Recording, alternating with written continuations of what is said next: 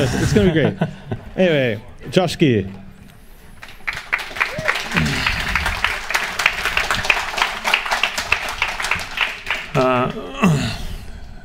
Screen's up.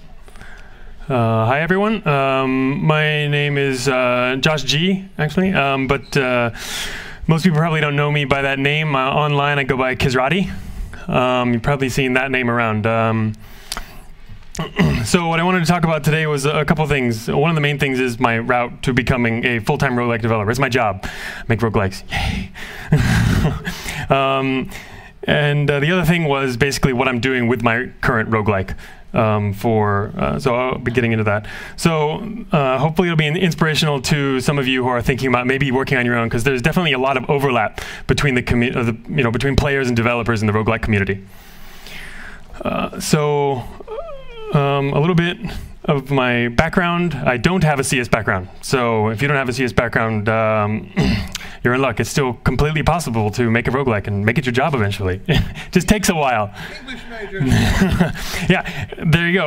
Languages. My background is actually in languages, especially ideographic languages, Chinese, Japanese, and I studied in Berkeley, classical Chinese. So it's, what I found is that, especially years ago, it was a lot more common for people in like CS departments to work on roguelikes. But now, and especially in the last few years, with all the resources that are out there, we're seeing a lot more people from all walks of life making roguelikes, and that's kind of where I came from. But I've been doing it for a while and building on my knowledge. It took a long time, but I'll get into more about that later. Yeah, my entire life I've been a freelance worker, doing translating, interpreting. I've been a fixer, researcher, mostly related to Chinese and my expertise in that area. But it left me with a lot of free time. And I always liked making games of all kinds. And so among those games, so programming and pen and paper games, all kinds of games. But so anyway, that's my first game. I actually started when I was really young, but the first major game I started on was in 2006 when my brother, just out of nowhere, I used to write fiction, and I was just spending all my time writing short stories, and then my brother showed up and suggested, why don't we do a game where our AIs compete with each other? First we have to learn C++, because neither of us knew how to program. So we started that. It was an SRPG. It wasn't a roguelike at all. In fact, at this point in time, I had no idea what a roguelike was. Even despite having played games for a very long time, I used to play MUDs, BBS games, all kinds of text games, but I'd never even heard of a roguelike. Not as lucky as many of the people in the audience here. So in 2006, I still had no idea what it was. But it's kind of interesting if you look at the bottom picture on the left, the first iteration of the game I was working on. It kind of looks like a roguelike. I was using letters to represent things. It was done in a terminal, because that's all I could use. And then eventually it went through these evolutions. And I spent 10,000 hours on this game. Never saw the light of day. It was just a hobby. But you learn a lot in 10,000 hours. It was a really big game, way too ambitious for a first serious game. And eventually, so it got to this point, and so the interesting thing was, so how did I switch from that to roguelikes? Well, I was in the beta stage, almost done with this game, and these little sprites here, I don't know if you might recognize them. They're similar, they're dungeon crawl sprites, DCSS. And there was a Japanese pixel artist who made all the original ones, Denzi. You know him, Santiago? Yeah. He's a great pixel artist. I found his stuff, and I put it into my game because I needed something to replace what I was showing on the previous page. You can see the letters representing different things. Even in sprite mode, I was doing that. And I needed something to replace it. So I dropped them into my game. And then one day, after like a year or two, I was like, I'm using these sprites. Where did they come from? And so I found the original game. And I found Dungeon Crawl Stone Soup. I'd never even heard of the roguelike genre. I started playing it. And just like that, I dropped my 10,000-hour project, which was nearing the end, and said, I need to make a roguelike immediately. It was a really amazing experience. It's hard to express how excited I was during that period. That's literally like all I did. I was just playing all these roguelikes and many more than this, but these are pictures of actual like my saved games that I pulled, or some of them I got off the internet, but all kinds of stuff. You can see Adam in here, Dwarf Fortress, and Xenocide, Incursion, Mage Guild, a lot of games that many of you probably played before. I was playing all these games and scouring forums all over the net, looking for people's opinions of these games and basically trying to catch up with these decades of history. So when I was looking for what I could do with roguelikes, I decided I was just looking all over the place, and I found a shout out to Andrew Dool, who runs a blog, and back in 2008 he had written a post that said, why doesn't someone make an XCOM roguelike? And it's one of my all-time favorite games, XCOM, and it's not exactly a roguelike, but you know, it has a lot of roguelike qualities. And no one had done that before. So I said, well, I'll start with this. And so I made the XCOM roguelike. I spent about 2 years on that. It's really kind of a roguelike. It's not exactly roguelike, but it was a really good starting point for me because I was very familiar with the mechanics. I was very familiar with XCOM. And so I was able to focus a lot on the technical aspects and the usability. Usability is really important to me, so I wanted to make it so, you know, how can you represent and make it easy to interact with? This is actually a 3D world with multiple levels in a roguelike, in this kind of interface. So I was able to work on that, and so it wasn't too overwhelming, because it's easy to get overwhelmed early on in roguelike development. There's just too many things to do. So what a lot of people do for their first roguelike is just take their favorite thing and make it into a roguelike. You've seen a lot of examples of that kind of thing. Doom RL. All the things that end with capital R, capital L. There's so many of them out there. And so that was really good. I finished the battlescape part, if you're familiar with XCOM. That's the part on the ground, not the geoscape campaign mode. But it was a lot of fun, and what that really did is help build a community. And you really need to build a community if you're going to have a successful roguelike. I mean, that community can build itself, but it's easy if you, for example, in this case, I gave them the tools to build their own with mods. So during that 2-year period, I started branching out. This is the two-year period I was working on XCOM, the roguelike, and I wanted to build a new engine, I built a new game, new tools. We'll get into each of these in a second. First thing I did was make my own engine. I was originally using an engine called libtcod, which is a really good engine if you're going to roguelike development. A lot of people start there. And so I built my own engine with these features. No need to go into them in detail, but because all I was using from libtcod was the console output. And so I needed something that was a little more versatile and could fit in with all the stuff that I'd spent many years. I'd spent that 10,000 hours working on earlier. I had such a large library of things I could use, but they weren't very compatible. So I built my own engine that. Then I wanted to participate in 7DRL. A lot of people here probably know what 7DRL is. A 7-day roguelike competition once per year. And it's a great competition where hundreds of roguelike developers now spend an entire week working on a new game. And so I really wanted to participate in that after having been a part of the community and seeing how vibrant it was. So I wanted to do a game based on Battletech, but I didn't have a hex engine to use for that. So instead I came up with my own idea, and I'm glad I did that, but we'll get to why I'm glad in a little while. So I was in Thailand at the time, and just all my notes were written on paper. I spent a lot of time planning. It's a 7-day roguelike, but I actually spent over a month planning what I was going to do with it. Otherwise it would have been impossible. It was way too ambitious of a game.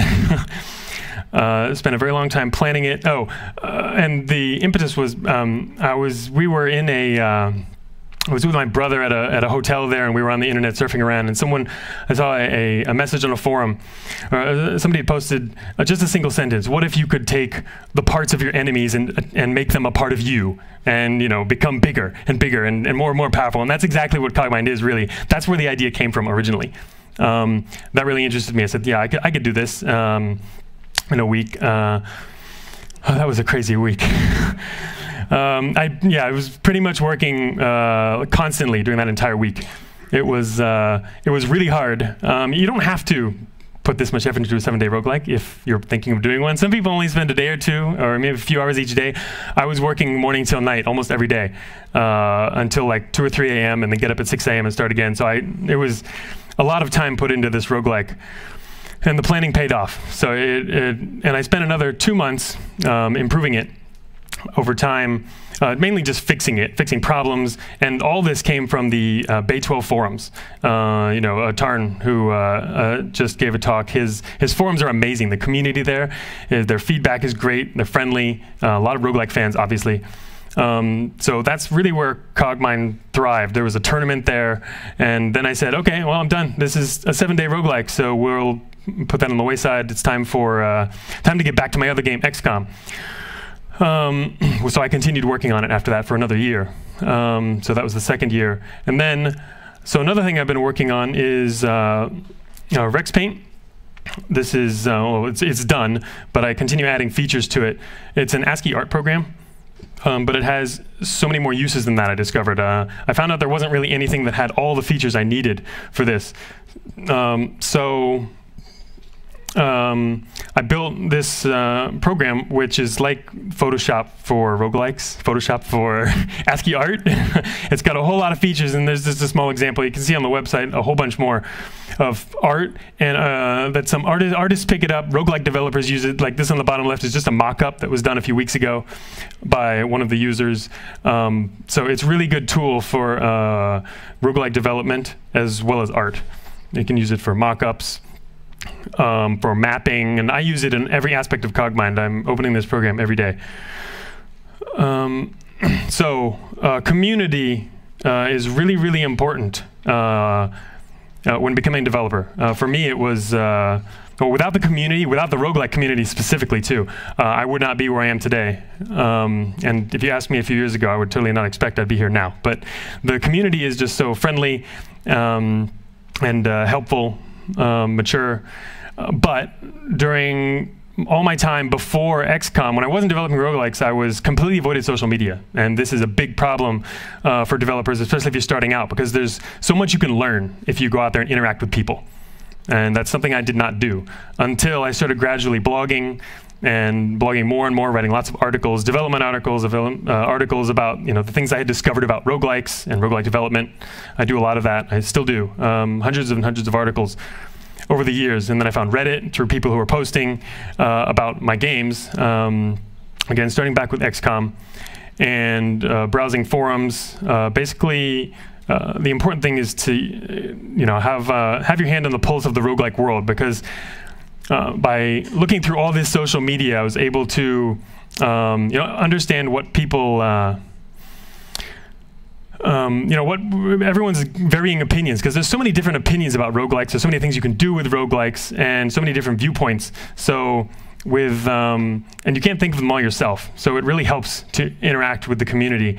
This is, again, from a developer's perspective. I mean, players can argue back and forth, but developers really should also listen to all sides and take it all into account when developing and working on a new roguelike. So then came my turning point in 2013 when we decided to have a kid.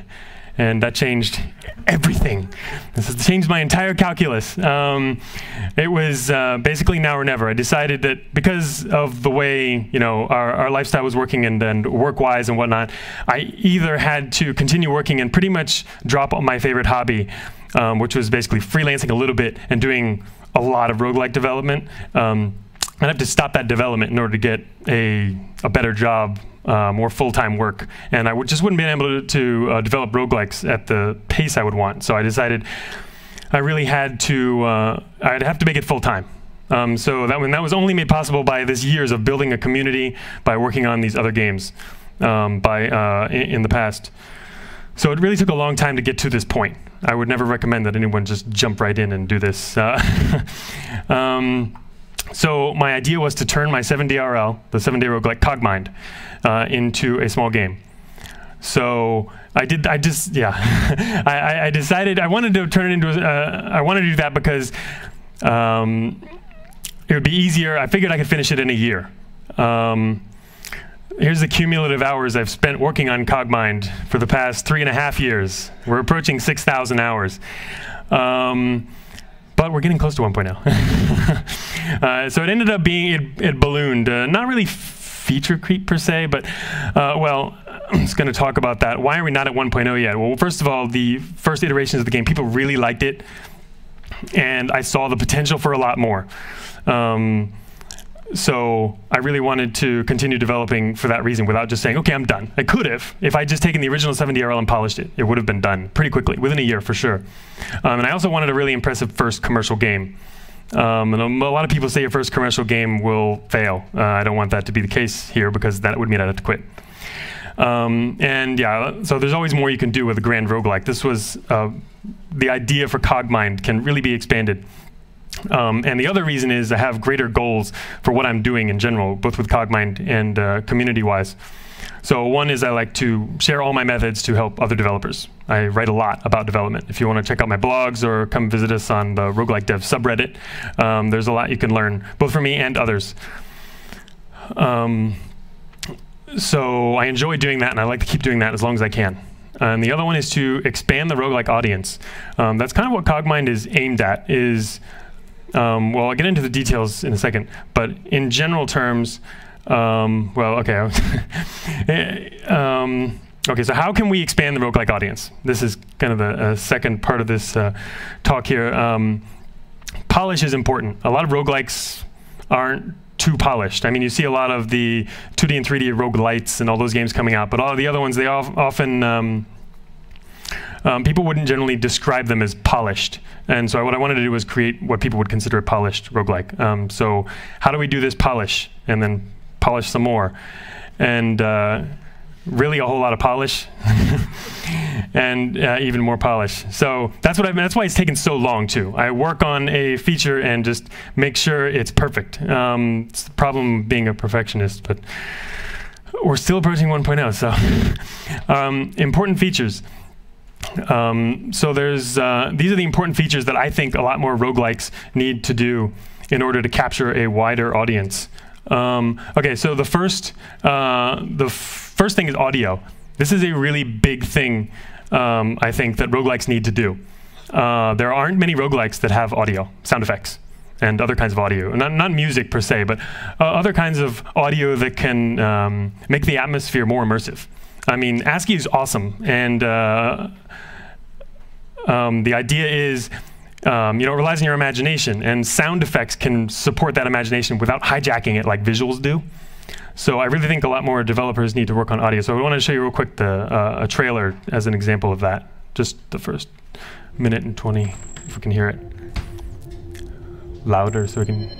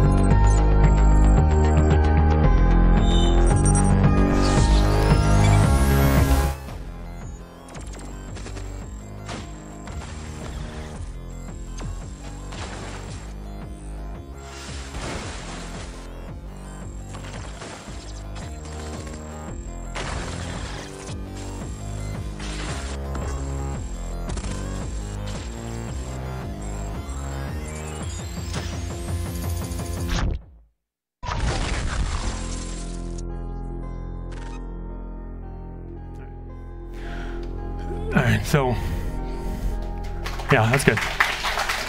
Thanks. So, kind of relax there. Okay, so that gives you an idea of the audio aspect. That's really what I wanted to show you that for, because I need a video to show it, and the trailer is kind of an easy way to do it. So, Cogmind has, so it's for immersion. Cogmind has over 1,000 sound samples in it. Most indie games have maybe a couple hundred. Most roguelikes have about 0. So the idea is to build a very immersive atmosphere through sound. Like down here, I can't see everyone the brightness, but there's a lot of, this shows the ambient sound.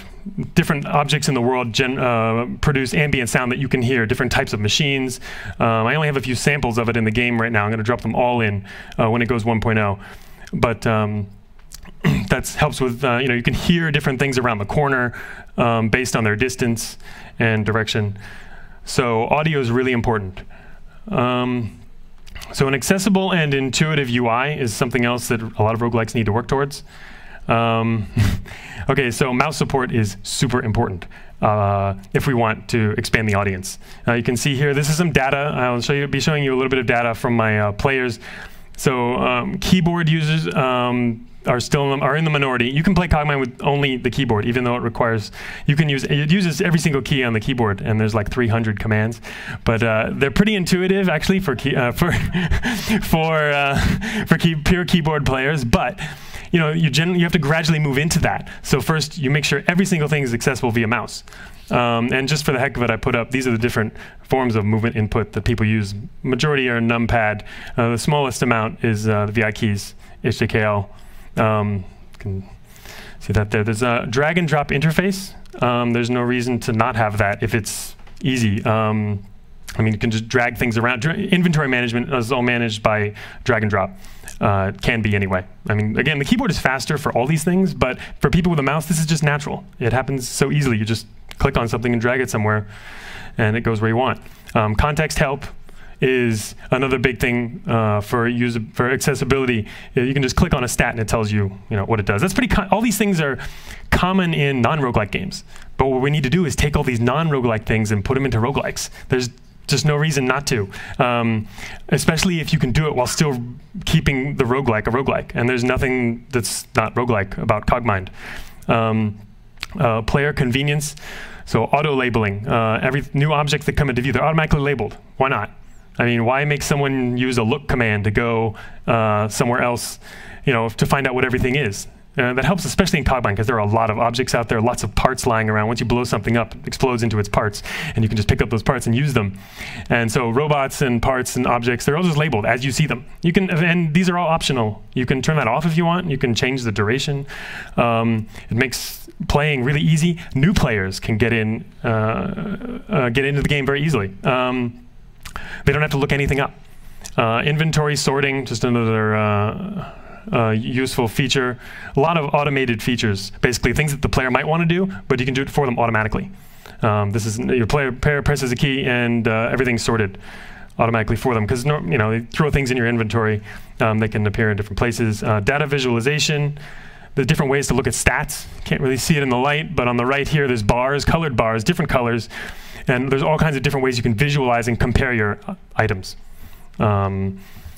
based on all different kinds of data. So it allows you to play more efficiently, and everybody likes efficient play. Smart inventory management is another one. There are decisions in roguelikes which are kind of no-brainer. Like you have a damaged item and you find a less damaged item of the same type. Well, obviously you're going to replace it. Well, so a single key can do that. It picks it up, puts it in your inventory. I mean, attaches it to you. In Cogmind, you can attach a lot of parts. Attaches it to you. Drops the one that was attached. It might replace something in your inventory, drop that. It does everything automatically. These are things that you would have to do as the player, but it can do that for you. And that does not to say there aren't any decisions. There are tons of decisions to make in Cogmind. These are solutions for problems that appear particular to the mechanics. Tile set is incredibly important for a roguelike.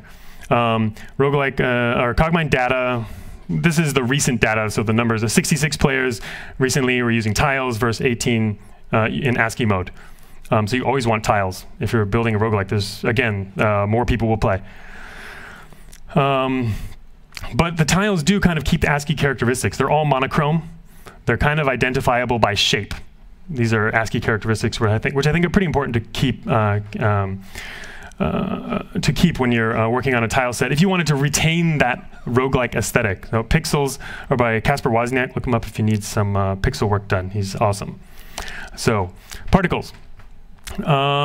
Particles, and this is most people who've seen Cogmind remember this, if they remember anything, is the fact that there are a whole lot of particle effects. and they're relatively smooth in Cogmind compared to other roguelikes. You've seen them in roguelikes before, but not quite like this. Because I'll get into the technical reason for that would be there are two grids. You can only see one of them. You see the terminal grid. It's an emulated terminal, like you would see in a console, a terminal console. There's actually another one. It's much finer, but you never see it. You don't even know it's there. It's only used for logic. It's where there is a particle engine that sends particles shooting around on those grids, and it's each cell, each space is actually 9 by 9. It's a 9 by 9 space, so cut like a tic-tac-toe board. And particles are moving around in there, and they stack on each other and make everything seem more smooth. But everything is still one color per tile. It doesn't break that rule. So it seems like it's a consistent roguelike aesthetic, but on the underside, it works a little differently. The UI is the same thing.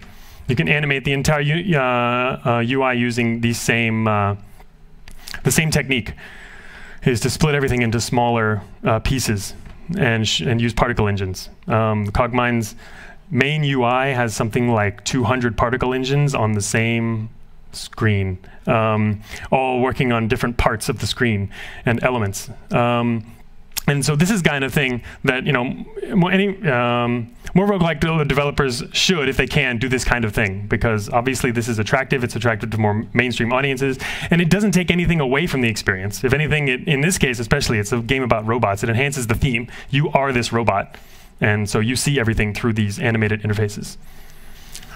And so gameplay is another thing. Roguelikes don't need any help with gameplay. That's like the bread and butter of roguelikes. All roguelikes have their own unique gameplay. That's not a problem. So it's at the end in parentheses. So yeah, in Cogmind, these are examples of, for example, the unique gameplay of Cogmind. It's a living world. It's not actually you're going around bumping and killing everything, or running away from things that would bump you and kill you. There's most things out there actually doing their own tasks. These are robots rebuilding walls, building new tunnels. The world is alive. So that's one of Cogmind's draws. And there's also story is another element, but I'm going to run out of time. So it's working so far. This is older data, but and Cogmind is not on Steam yet. But in the first year, it brought in $62,000, which is pretty good. You can see all the specifics in the data. I've written about all this in great detail on my blog. If you want to read about all these different things, there's articles are there. Yeah, since then it's gone up to like 75. So it's just enough to keep working. You know, that seems like a lot, and it is for a traditional roguelike that looks like this. That is very surprising. I was surprised, and that's why I'm still working on it. Though I would have quit if not quit, but I would have reached 1.0 if it wasn't like this. But it's just enough to keep going. So I will keep going. If anyone here who's interested in developing a roguelike, there's just so many resources now to do that. There's the Roguelike Dev subreddit, a lot of friendly developers. And if you have any questions, feel free to ask me, email me, contact me. However, I'm on a lot of social media. Easy to find GridSage Games or Kyzrati. And just so the resources are there. You just it takes dedication. You just have to spend a long time. Not as long as me. I made the mistake of not interacting with the community early enough, so it's taken me longer than it otherwise would have. But you have to do it for the love of roguelikes. And Brian, he's in the other room right now, but shortly before coming here, he basically summarized my talk in one sentence. From unpaid to poorly paid, the roguelike hero's journey. It took what was my hobby and made it into my job. But you know, that's excellent revenue for year one. But I've spent over 3.5 years working on Cogmind now, so it's barely enough to scrape by. And my hope is that once it's on Steam, it'll bring roguelikes to a much wider audience. And already today, more than one person here has come up to me and said that Cogmind was the first non-roguelite they played.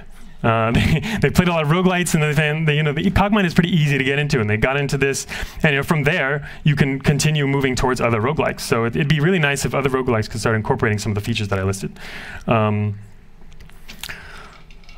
Okay, so, sorry, that was a lot to say. Questions? Oh, okay, sorry. Oh, yeah. All right, perfect timing then. Excellent. I had a lot more to say, and I just kind of like, whoa. That's great. Perfect timing. Any questions then afterwards or later? I'll be here. So, afterwards, you can find Josh. Big round of applause to Josh. Thanks.